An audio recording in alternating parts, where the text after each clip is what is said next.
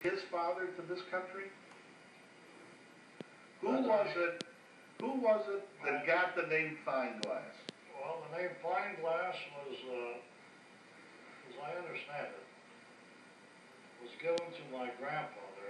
In other words, he adopted the name Feinglass because his people were in the glass and cabinet work in Russia.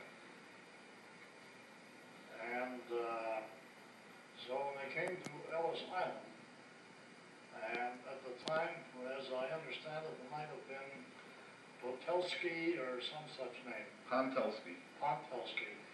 And they said, well, with a name like that, I mean, when you're coming here, you better choose a name that fits in with the type of work or business that you're in.